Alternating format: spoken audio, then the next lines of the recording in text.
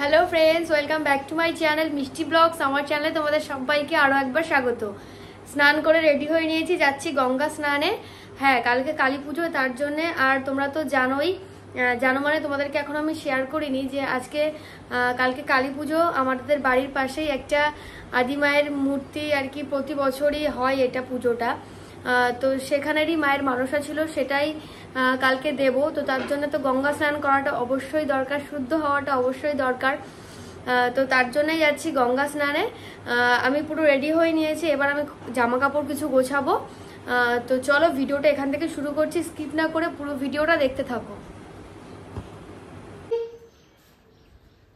এই যে জামা কাপড় এখানে রেডি, আমি এবার ব্যাগে ঢোকাবো, কিছু কিছু জিনিস নেব।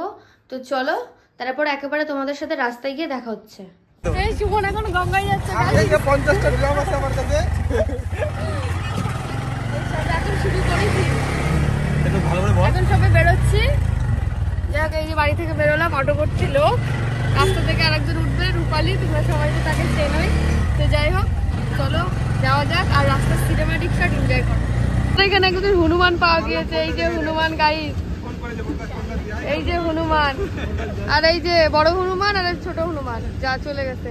গাইস, যেখানে আমাদের ট্রেন লাইনের এখানে মানে যে গেট পড়েছে, এই যে মালগাড়ি যাচ্ছে, এই যে অটোভর্তি লোকজন। রূপালী একটু হাই করে দে।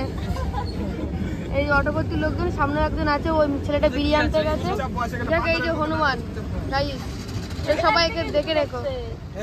এই যে বড় হনুমান। এই অজয় यार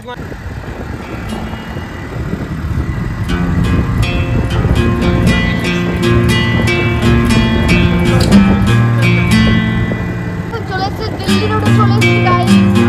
এটা হচ্ছে দিল্লি রোড, ন্যাশনাল হাইওয়ে। হাতে নিয়ে ফটো তা বলতে পারবো না। আমরা গেলাম দার্জিলিং, বড় বড় হাইওয়ে।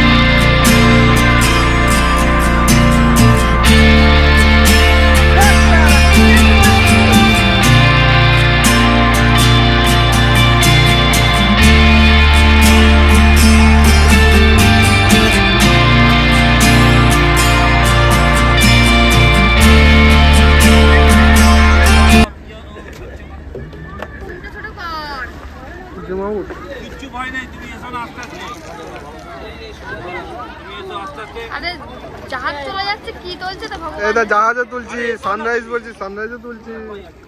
কটা নেবো আমি? দেখলাম, বন্ধ করে দিলাম। যাই হোক, স্নান টান হয়ে গেছে, এই যে রূপালিরও হয়ে গেছে, আমারও হয়ে গেছে। স্নান টান সেরেই আসলাম। এবার একটু যাবো, একটু পুজো দেবো। তো চলো যাওয়া যাক। আর ওই পাশের মন্দিরে এখনো তোমাদেরকে মন্দিরটা দেখাইনি, প্রচন্ড পরিমাণে ভিড় আছে ওইখানে। তো যাই হোক চলো।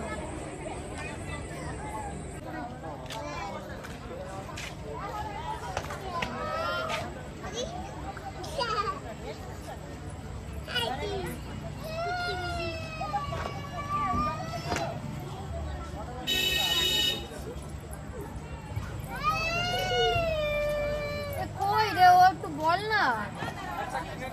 ভিডিও অন করে রেখে দিয়েছিস? থাক, কখন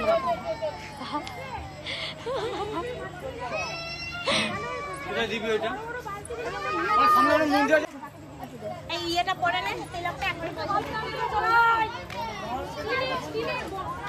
উঠাই বালতিটা উঠাই তাড়াতাড়ি বোঝে না নাকি এটার মধ্যে ঢাল ঠিক আছে আরে কতগুলো তো অসুবিধা হবে না কত তুমি মজা আছে সব ভরা ওখানে গামছা পরে সাইড নেই সঞ্জনার কাছ থেকে গ্যাস লাইট নিয়ে আয় তো হয় নাই এই বেকার করে যাব আছে পড়ে সব তো আনি নাই আমি গেলাম কি জানি না গামছা পরে এ করবি আমি না তুই উঠে পড়া তুই উঠে পড়ছিস ই মা, কি বললাম, বন্ধ কর।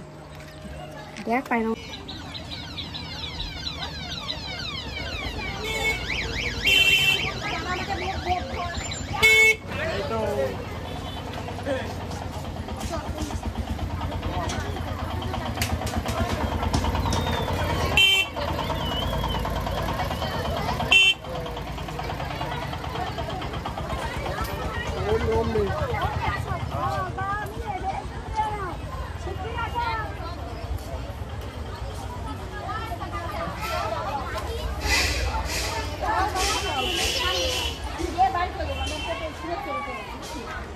তুই কি আনতে দিতে নাকি না না কি দিবি দাঁড়া যাবো না পরে এ দিদি বলে যেতে বলা তুই যা যাবো এখন আর ওদিকে যাব না এই এন্ডে দিদি কাটি এই তো যা এটা কাটা আজ আমাদের দাও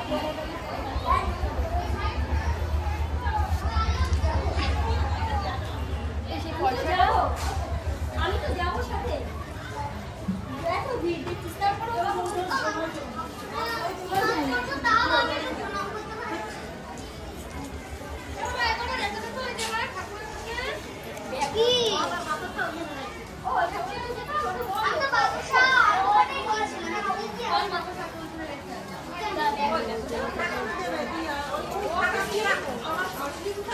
রাস্তায় রাস্তায় চলো ওই রাস্তায় চলে গেছে হ্যাঁ চলো চলো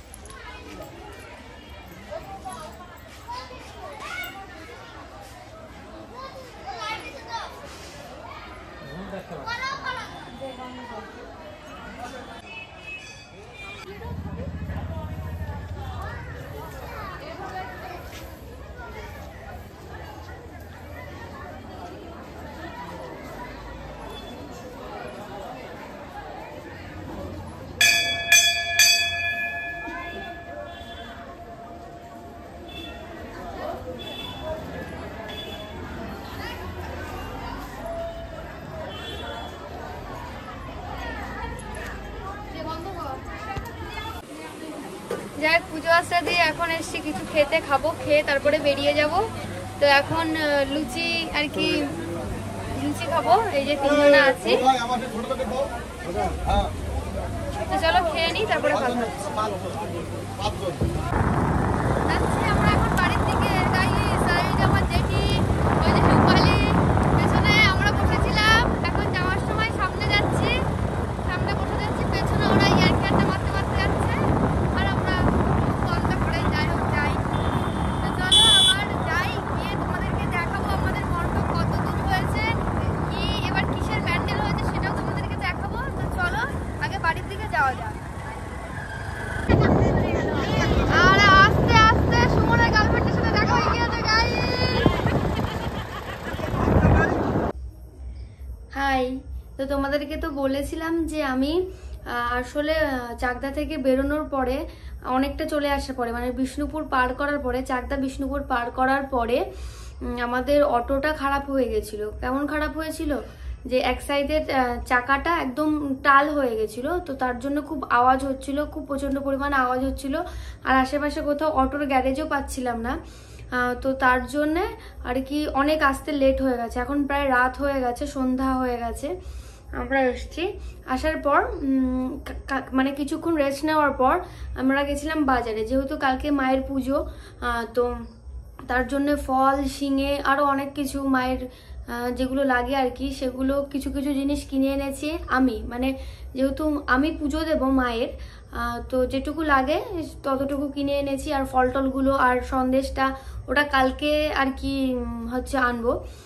তো দেখো চোখ মুখ পুরো বসে গেছে, তোমরা দেখলে বুঝতে পারছো আজকে প্রচণ্ড পরিমাণে কষ্ট হয়ে গেছে। আর তারপরে আরও তাড়াতাড়ি চলে আসতে পারতাম, আসতে পারিনি। তার কারণ হচ্ছে ওই যে বললাম তোমাদের, গাড়িটা প্রচণ্ড পরিমাণে খারাপ হয়ে গেছিলো, যার কারণে আসতে অনেকটা লেট হয়ে গেছে, অনেকটা। তা নাহলেও 1.5 থেকে 2 ঘন্টা লেটে আমরা পৌঁছেছি, অনেকটা আস্তে আস্তে গাড়ি আসছিলো। তো যাই হোক, তারপরে গেছিলাম বাজারে, তোমাদেরকে বললাম ফল টল কিনে এনেছি, শিঙে টিঙে কিনে এনেছি, আর মিষ্টি সন্দেশ এগুলো আমি কালকে সকালে গিয়ে কিনে আনবো। আর সবাই তো জানো যে ধনতেরাস শুরু হয়ে গেছে, হ্যাঁ কাল থেকে শুরু হয়েছে, পুজো অবধি হবে, মানে কালী পুজো অবধি ধনতেরাসটা থাকবে। তো আজকে তার জন্য আমি গেছিলাম সোনার দোকানে, গিয়ে সোনা কিনতে পারিনি, এই সময় অবস্থা খুব খারাপ। তো যাই হোক, একটা রূপোর একটা জিনিস কিনে এনেছি, যে সেটা কি সেটা তোমাদেরকে দেখাচ্ছি আমি। তো চলো দেখো, এই যে এই বক্সে আছে রূপোর, এই দেখো